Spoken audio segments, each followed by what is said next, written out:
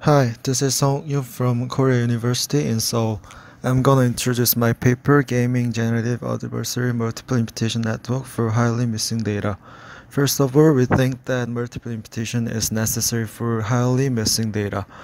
We have two major contributions. First, it's about novel imputation architecture. After we interpret imputation architecture using substitutions, we motivate to select prior imputation as good candidate imputation.